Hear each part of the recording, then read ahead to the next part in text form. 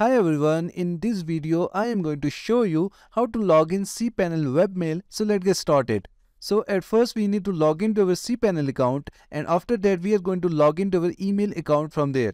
So to log into our cPanel account, in the address bar we are going to enter our domain name /cpanel and hit enter. And this will take us to the cPanel login page. And here we need to enter our cPanel username and password and then click on login. You can find this username and password from the email which is attached to your web hosting account. So I am going to click on login, and this will take us to the cPanel account dashboard. From the cPanel account we are going to scroll down to email section.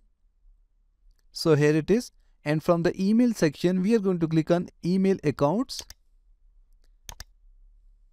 And it will show us all the email accounts available on our web hosting.